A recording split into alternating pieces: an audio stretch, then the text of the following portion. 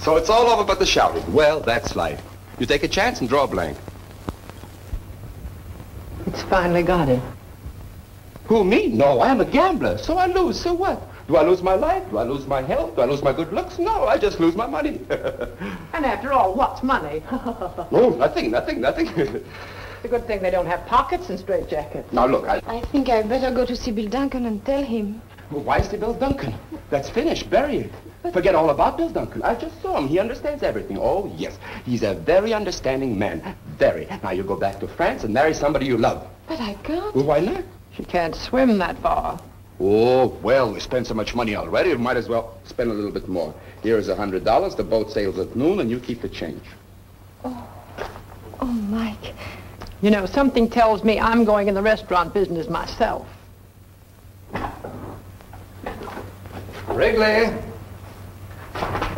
Jim! Now, Bill, wait a minute. Before we do anything rash, let's just contend, shall we? Jim, you're the 1, greatest 2, pal I've 3. ever had. Listen, I can explain everything. Uncle Eric called Paris last night, and everything you suspect is true. The girl is a phony. If I'd married her, my family would have cut me off without a dime. Then you don't want to marry her? Marry her? I had to give that waiter $5,000. He put up the money for the whole thing. You're not going to marry her, then? And it'll cost you more than that. You kidnapped her. Oh, she's got you good. They'll probably take you for $100,000. Are you sure you don't want to marry her? Oh, forget the marriage business. And don't worry about the money. I'll pay it. You don't have to. Wrigley! Yes, sir? Another suit, quick! Where are you going? I'm going to marry her myself. Do you think that'll be cheaper? I'll let you know in about 10 years. Yes, but... What? Wait a minute! I must stop him. He's my best friend. He doesn't know what I know. Before you do this, let me tell you of an incident in which my second cousin, One-Eye Wrigley, was involved.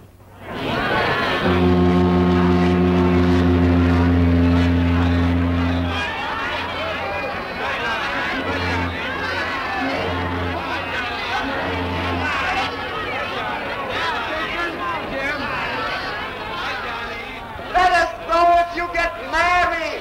We'll send you a present.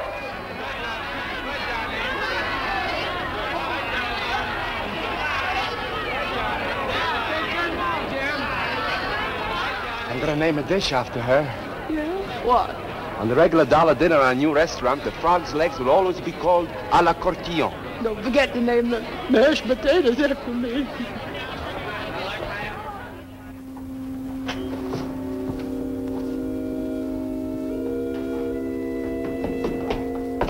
Mr. Courtillon, Yes? will you please follow me? But why? Is that your bag?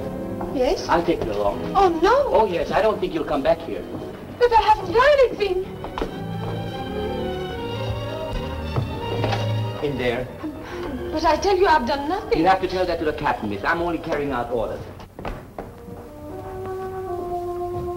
But now what happens? I don't know about that, miss. You have to speak to the captain.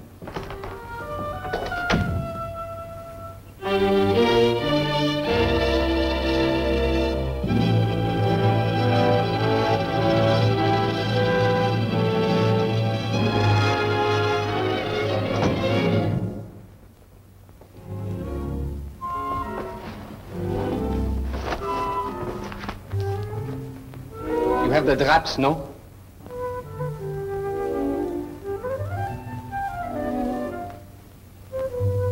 You are the certain Mademoiselle de Courtillon, no? Oh, please don't. Pardon? Don't make fun of me now. Oh, I wouldn't make fun of you. But why do you do all this? Well, you wouldn't want me to get married without changing my shirt, now would you? Marry? Certainly. Wrigley's up there fixing it with the captain right now. In a few minutes, you're going to be the uncertain Mrs. James Trevor. But don't you think I'm very bad? I'll tell you a little secret. I'm pretty bad myself. The captain says he'll marry you in 15 minutes. Oh. I'll try and hurry him up, sir.